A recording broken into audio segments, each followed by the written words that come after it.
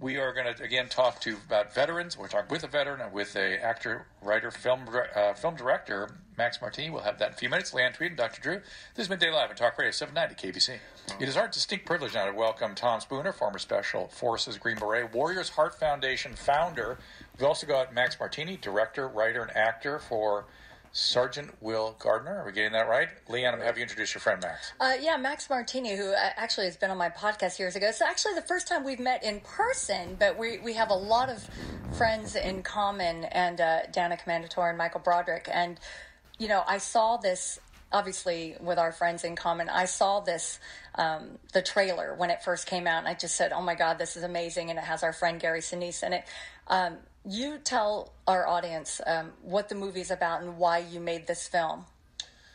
Well, it's about a soldier that comes back from combat and experiencing minor TBI, PTS. He's displaced when we meet him, and it's really a story about his journey, his healing, let's say, and I think that's what differentiates our film from other films about PTS.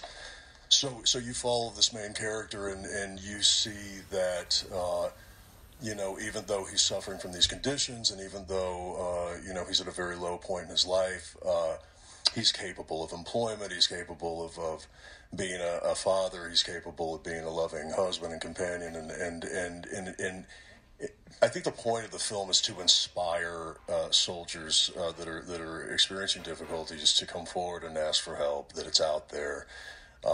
If they're having difficulty navigating the VA system, there is an option, you know, and as a result of the healing, they too can be, you know, help other veterans that are experiencing the same things. Yeah, you wrote this film. Is Sergeant Will Gardner, is he a true character, or did you take this from other people maybe you've met, or did you get it from Tom? I mean, how did you write this story? Yeah, I was doing a TV series called The Unit a while back, and it ran for about 4 years. And during that time, I went to the Middle East twice, and I met an Army Ranger over there. And so while he was in combat, we stayed in communication, and while he was overseas, he, you know, suddenly came out and, you know, told me he was having just experiencing some things that were symptomatic of traumatic brain injury, and then when he came home, had a very difficult time reintegrating. So our communication inspired me to write this movie. It's not based on his experiences per se, but he really was the catalyst, you know. And Tom, your involvement?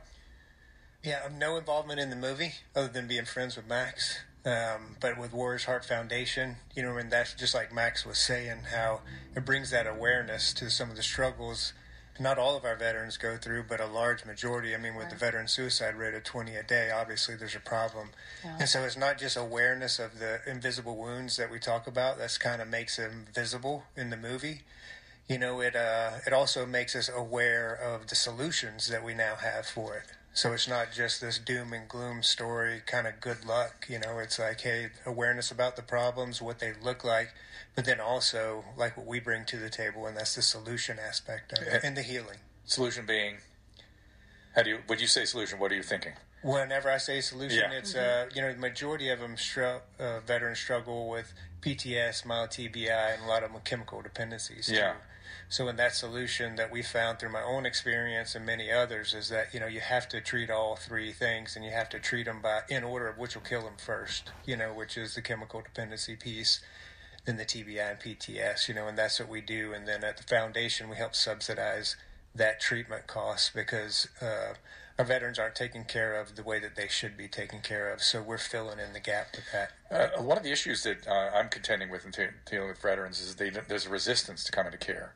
And because I'm not a veteran, I don't have that kind of connectivity that you would have. Are you the warm handshake, as they say, that gets them in? Absolutely. Yeah. You know, and there at Warriors Heart, I mean, that population is veterans, active duty, and first responders only. So it's that same culture, that same population. So you get that peer-to-peer network, and you get that kind of helps break the ice, which you have struggle breaking through with guys like it's just the warm handshake. You know, we do it with drug addicts. we know how to do that with recovering people, but veterans have a special need for somebody that, and I bet you got into the too, Max, is the intensity of those relationships in combat are almost, you can't find it in a civilian life. Yeah. And they feel disconnected and injured and on drugs or whatever. And so it's really quite a challenge. Yeah, I was with Tom's brother Scott recently, and he has a podcast that I did, and he was saying, which I think is just spot on, is that we invest so much money in turning someone into a soldier and sending them to specialty schools and really preparing them for combat. Right. And if we invested as much time and money into their exit strategy as we do, you wouldn't have to. You wouldn't have to spend that much time and money. Right. That's the thing. It's if you really targeted it properly. Right. Because there's guys like Tom that want to help out. Yeah. Right. I mean, it's a peer-to-peer kind of a thing. Absolutely. Yeah. We got to take another little break here. Thank you, gentlemen. Again, where can they find out about the film if they want to go to a website or anything? The film's available on VOD and in theaters on the 11th, and DVD and Blu-ray on the 19th. Is there a website dedicated to the film? They can follow my Instagram at Max Martini LA, and Twitter is the same handle. Max Martini LA, go there. Foundation founder. We've got Max Martini, director, writer, actor for Sergeant Will Gardner. And tell us again when the film will be available. The film releases January 11th in theaters and on VOD, and the Blu-ray and DVD come out on February 19th. And we were just talking, too, off the air, that you're donating a lot of the proceeds to different charities. Can you tell us what those are? Yeah, there's 3 charities receiving 10% of the profits each. Tom's charity, Warrior's Heart, is one of them. Higher Ground, which is a charity based out of Sun Valley, Idaho, and the Gary Sinise Foundation. Amazing. Yeah, Friends of 3 ours. great organizations. Do good stuff. And then Tom was telling me he himself has been through a lot of the stuff that is chronicled in this film, and he, of course, now is being a peer model, peer support, and tell us more about Warrior's Heart. Warrior's Heart, yeah. And I heard you talking something about stigma, too. Talk to us about that, because I think a lot of people who aren't veterans, I think they want to understand, and I think they just don't really quite grasp what it is that you guys come back into when you try to come back into the civilian world. We want to, and we want to embrace you, and they just don't really quite get it.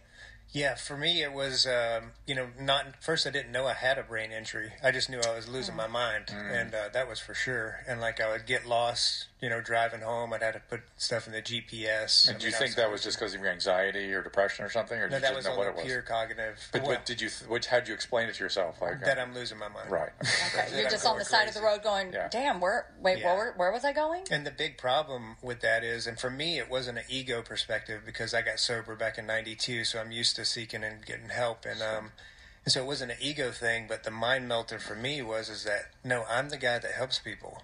I went from jumping tall buildings in a single bound. And you're a Delta guy, right? Yeah. I mean, you're the best of the best. Yeah, so then how did I go from that to now I am the one that needs help? So it just didn't make sense. And again, in my struggles, I ended up almost taking my own life. And not because they would be better off or the depressive aspects. It was I needed what was going on in between my ears to stop. And all the tools that I had, like my spiritual, the therapy, all that stuff wasn't working. And I know what bullets do to brains. So, I mean, and again, having traumatic brain injury, I was thinking, well, that's just a valid option. What helped you? What helped me was another warrior that said, hey, man, you're all screwed up. One of my best friends, and it's and so I finally listened to him, got tested for TBI, and then lo and behold, I was operating at 50% processing speed, 50% verbal memory. And that was a game changer for me because, I mean, you can fix injuries, you can't fix crazy, and so... What do they do?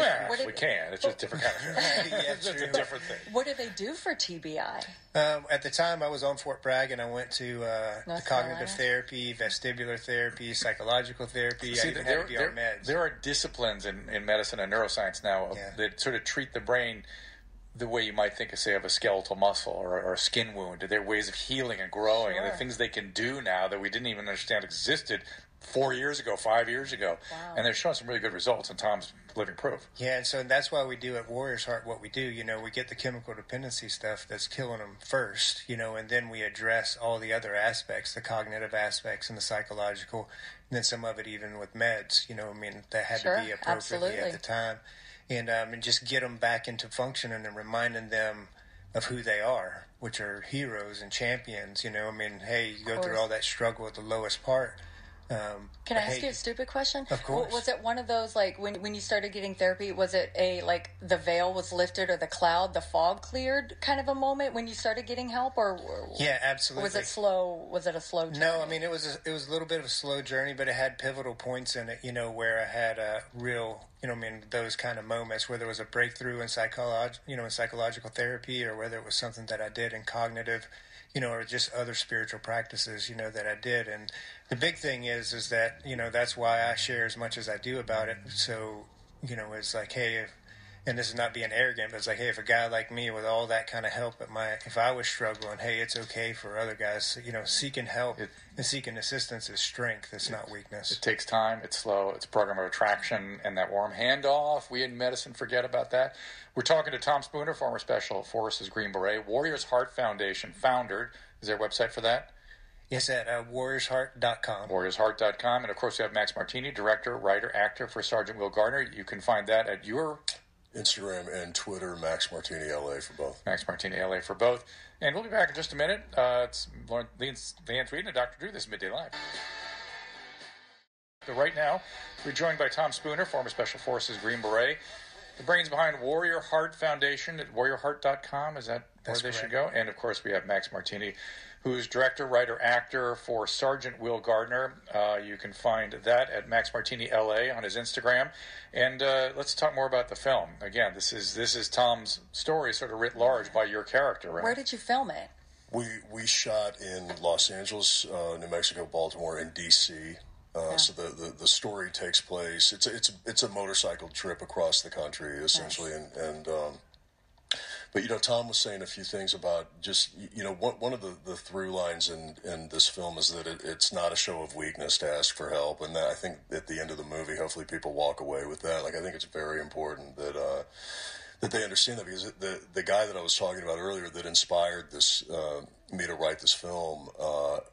While he was in combat, he was petrified to ask for help. I mean, he was really concerned with his well-being, and you know. What was that? So, I mean, a lot of people talk about the Warriors don't want to ask for help. I mean, I think maybe this is hopefully in the past, but I do too, they didn't want to lose their job. Yeah. They were afraid, and their job for a lot of these warriors is their identity. Like, if I say I might have a TBI or I might have PTSD, then they're going to take me off the combat lines, and I might lose my job and have to be medically retired. And then what do I do? Or send you to the rear, which is probably it's even worse. The same, or even worse. Right, so, exactly. So is that why he was petrified? I think so. Yeah, and you know, and even when he came baback to the United States.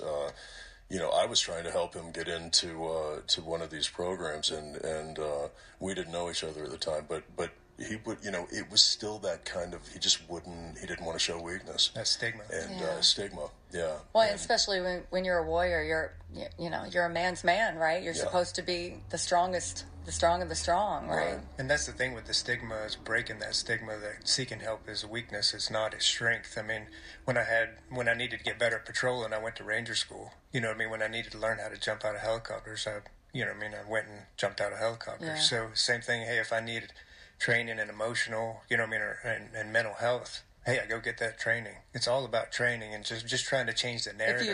If you look at it like that, it doesn't sound that bad. No, and that's what we're doing, is changing. We're not fighting the stigma. We're changing the narrative. Is the VA listening to you? And are they trying to?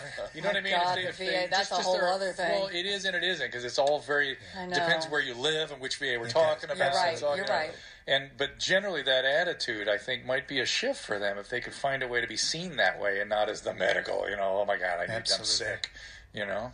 This is kind of a cool fact. I just add, you know, there's a speaking of the VA, there's an actor that came in for the movie that was just amazing, and he walked in and you know, he said, look, this being part of this thing would be so incredibly, I'd be so honored, because you know, my family's military. I was in the Army.